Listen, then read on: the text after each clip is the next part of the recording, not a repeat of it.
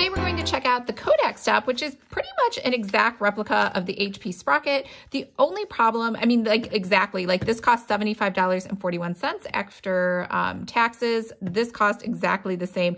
The only difference is this one, I mean, I love it. It uses that zinc paper where there's no ink. I guess it just heats up and it becomes colorful. Like, hold on, let me show you. Like this cover, it looks like beautiful. The only problem is this works like 10% of the time. And when I say it doesn't work, it just won't freaking turn on. Like I reset it and I know what you're thinking, like, did I not charge it correctly? Like it's charged directly. Like I plugged it directly into the wall and it's been sitting there for like days and it just won't turn on. It's so annoying. I can't even tell you how frustrating it is. So I thought I would try out the Kodak step, which I believe works exactly the same way. It uses the zinc paper. It's a 2x3, and hopefully it is more reliable than the HP Sprocket, which again, the greatest printer in the world, it doesn't matter how awesome it is if it won't turn on, right? So like, who cares how great it is if it is dead? And this does look a little nicer. So it's it's like more polished. This, I don't know why this like pattern just looks cheap and tacky. And so this is the latest one. Like they have older models that are super cute that are like red and vibrant looking, like with a matte color and like a silver gold line across it. Those are the older ones and they cost literally twice as much, I think, because they look nicer.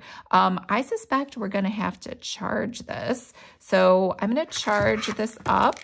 What's in here? We got some pages in here. I have paper, so we don't have to open that. And we have the quick start guide, which I suspect it works exactly the same. You probably just lift it up, put paper in, power it on. Yeah, that's it.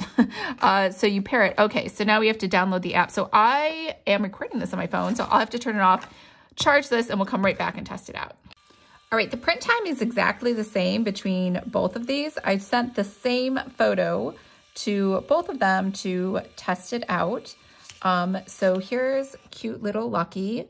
And yeah, this is the Kodak one. This is the HP Sprocket one. So Kodak had this cool feature where you could put borders around it. I guess if that's something you want. Is that important to me? Probably not. But it was a cute feature. I didn't hate it. But as far as the quality of the two photos, they're pretty much exactly the same. I would say the Kodak one is actually lower in quality. So let's just hold on to that for a minute. Here are some covers that I'm trying out. So I would say that the Kodak one is brighter. But this HP Sprocket is truer to color. So this looks like a green and an orange almost, but the real color on my computer is more of this blue and red color. And then over here, we have another type of cover. In fact, you could let me know which cover you like better between all of these. But this one is the Kodak one, and it actually turned out okay. But the HP Sprocket one, again, is truer to color. I don't know why. The Kodak one seems to make all of my blues a green, and the HP Sprocket leaves them blue. So even though I do want to switch over because this one, not only did this already come fully charged, it seems more reliable, but this one just has better colors. And sizing things on this was way more difficult. So you can see over here, there's like a white edge. I don't know if you can see that at the top. And that's because I wasn't able to really size it correctly on their app. But then over here, you can see it's cut off on the right and the left, and it didn't get cut off here. So bottom line is they are both like they have issues. So I'm not really sure which one. I mean, obviously this one just looks better. This one I'd have to accept that everything's always going to be green. And I don't know if I want to accept that. So I think I'm going to end up returning this, even though it wasn't perfect.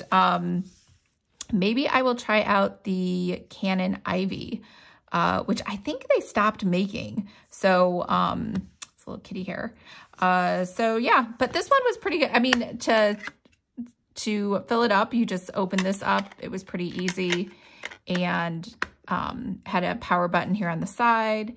And again, it just feels nicer, like, and it looks nicer than the other one, but the photos aren't as good. So HP Sprocket is still the winner so far, but I will be trying out the Canon Ivy.